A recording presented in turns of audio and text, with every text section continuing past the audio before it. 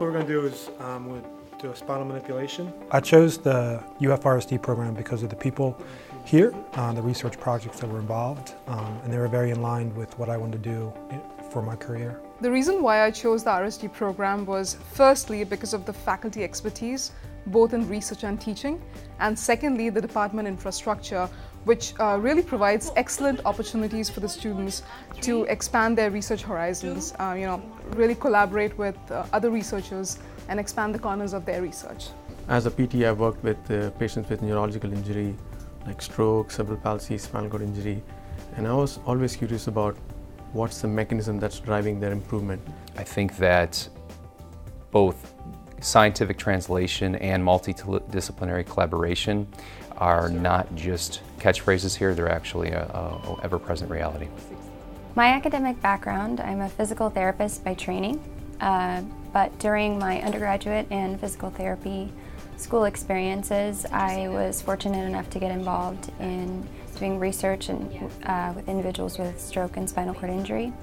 And that really got me interested in trying to understand how therapy and rehabilitation can improve the lives of individuals with disabilities. My background consists of microbiology.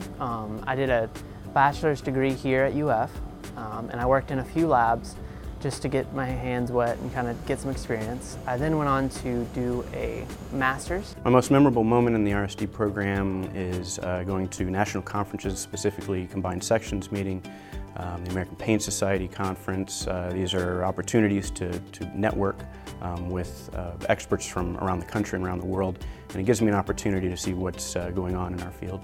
And go. Push, push, push, push, push, push, push, hold it, hold it, hold it, and relax. For me, it has been a remarkable journey so far. The time that I've spent here is more like a collection of series of memorable experiences. I play many roles. I'm a student in the classroom. I'm a researcher when I'm in the lab. I also work as a teaching assistant. And then I've made friends. I've possibly met my future collaborators, research collaborators.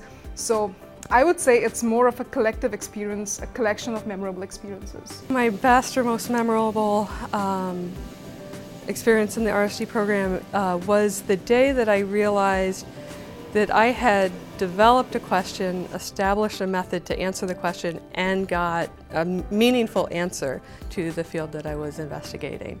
So it was kind of the day it all came together for me.